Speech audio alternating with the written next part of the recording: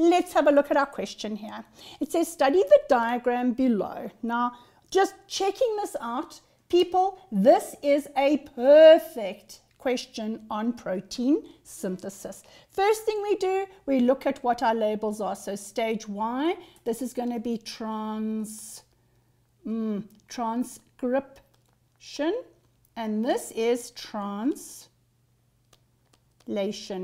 Okay, we are going to translate. Transcription is the recipe and the reading of the recipe, like the analogy I used last week, and this is translation, translating that recipe so we can make our cake. Okay, what we've got here is our DNA, double-stranded helix DNA, and this here is going to be our messenger RNA, and that is going to be our codon, or our codons. There are going to be lots. So there's 1, 2, 3, 4 codons here. Okay, structure W is going to be the nuclear membrane. And these are going to be the nuclear pores. Okay, so there's your little pore here, there's a little pore, and there's a little pore, and that's where the messenger RNA is going to move through here. Okay, this organelle B is the ribosome. And each of these little guys here, this is your transfer RNA, and your transfer RNA and its anticodons. And what's the job of the transfer RNA? It carries amino acids, very, very specific amino acids, because your transfer RNA has a very specific shape on its anticodon, and it will pick up a complementary amino acid, which then matches as a complementary base set to what's on the messenger RNA. And I'm going to explain that to you now very, very carefully. So I'm going to do this. I'm going to go all the way down. I need for you to understand this very carefully. If I have DNA, all right, and I have my messenger RNA, which is a code on, it codes from the DNA, and I have my T, which is the transfer RNA.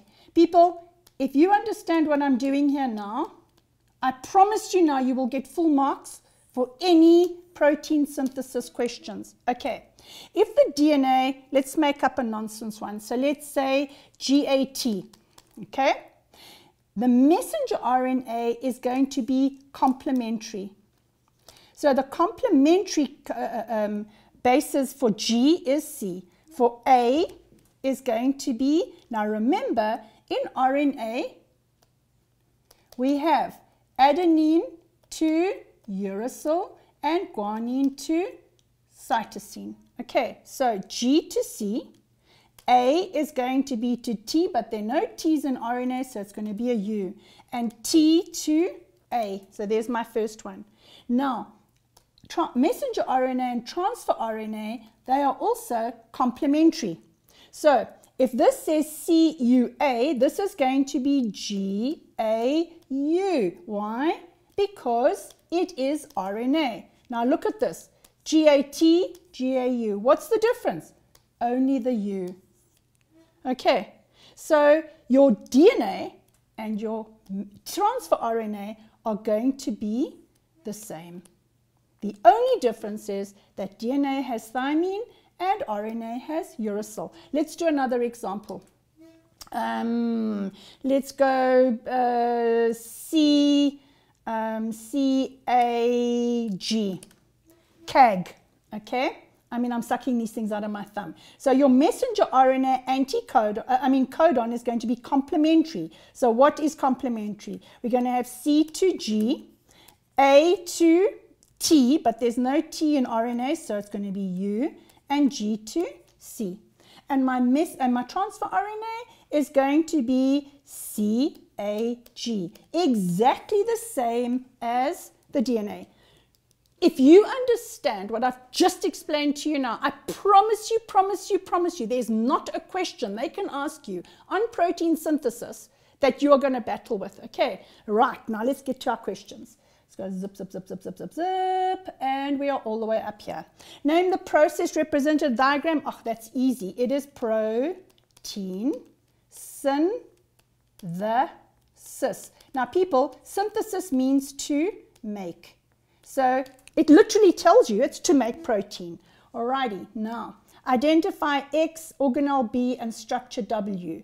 So organelle B, messenger RNA, a ribosome, and nuclear membrane. So X is your messenger RNA. Oh wow, look, the colors match. The organelle is your ribosome. And structure W, which we've already labeled, is the nuclear membrane. That is a piece of cake. So far you've got full marks, okay? Full marks. Right, I don't know when it's going to start getting difficult, because this is a walk in the park, guys. This is a walk in the park. Give the sequence of the nitrogenous bases for the first codon on molecule X.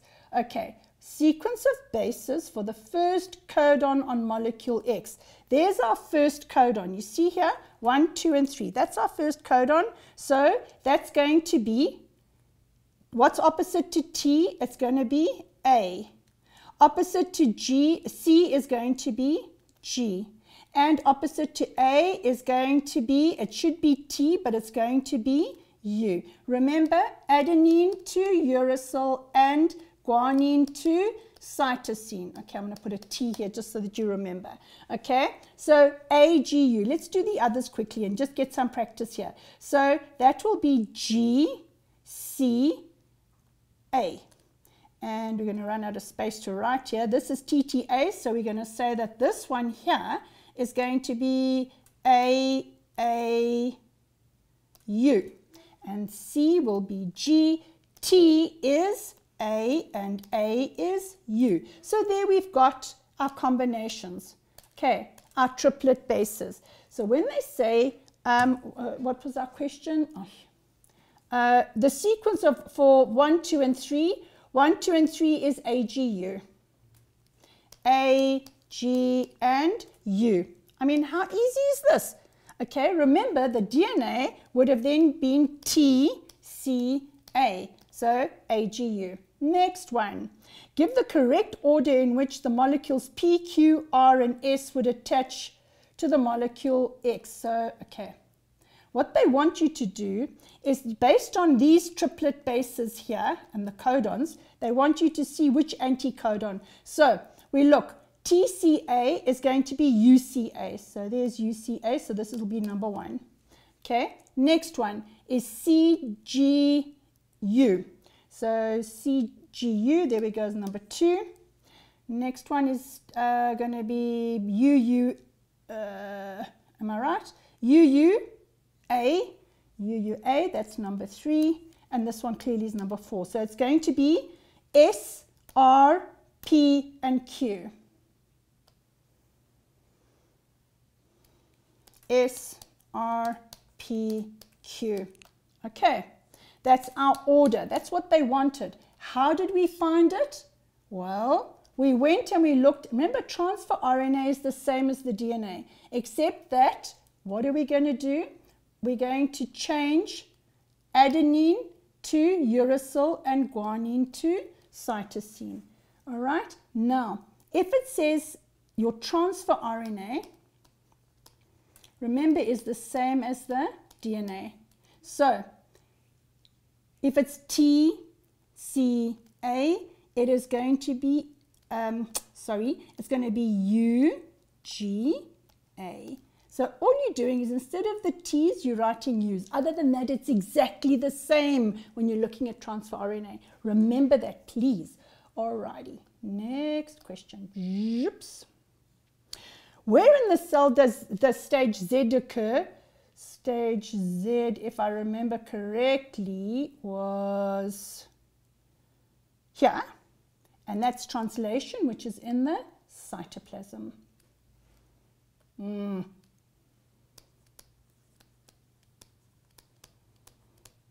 Okay, remember that the translation occurs in the cytoplasm where the ribosome is, and transcription is in the nucleus.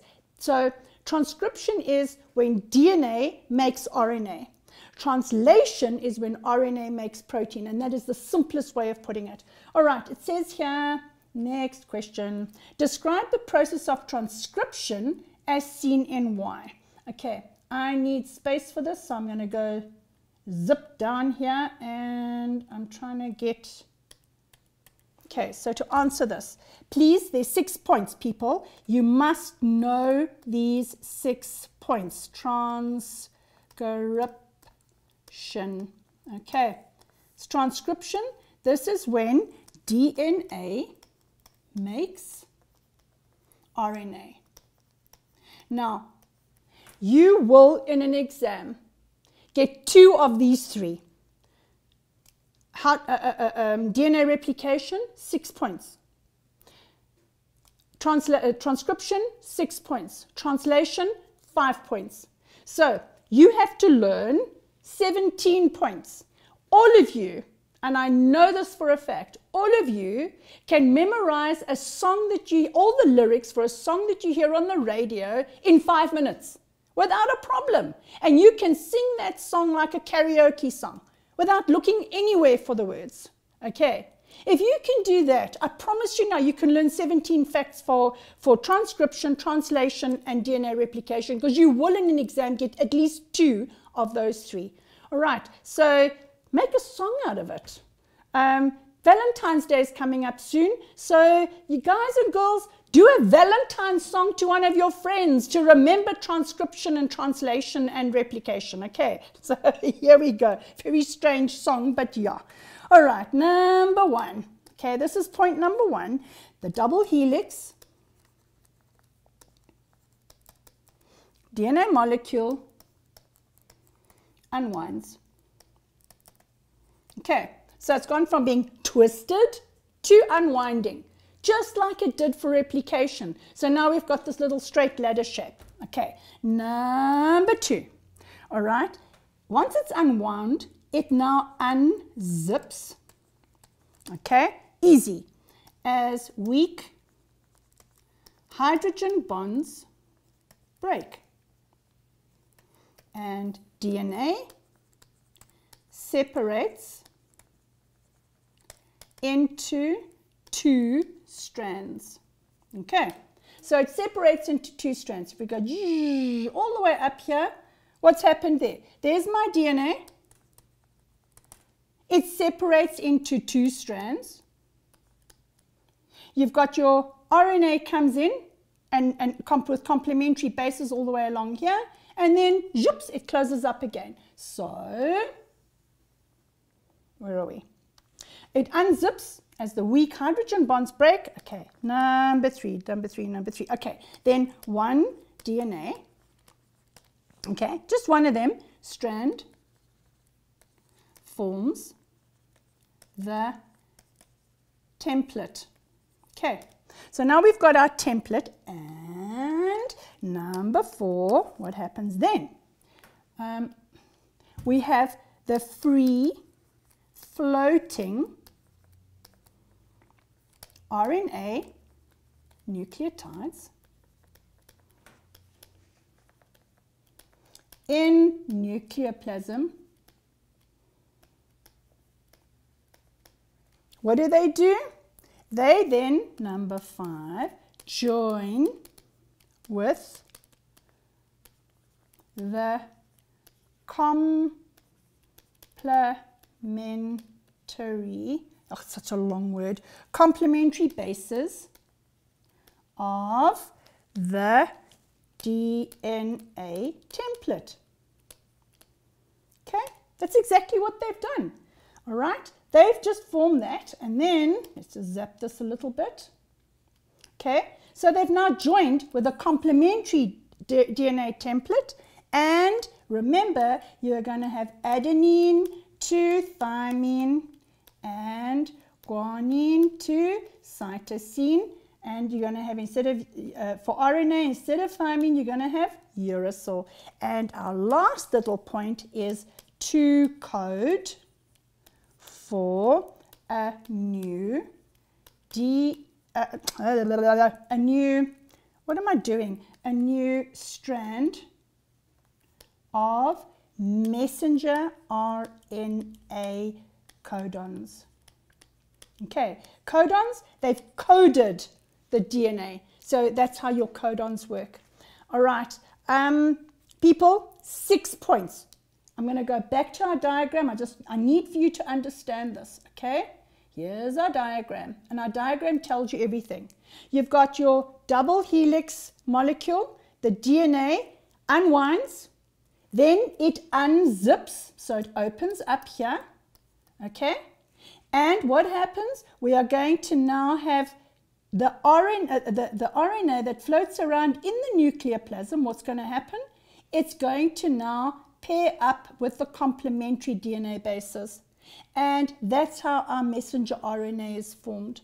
All right. And then when the messenger RNA is ready and to rock and roll, what does it do? We now have our codons, and they slip through that nuclear pore into the cytoplasm, and it boogies on to the ribosome where protein is going to be made during translation.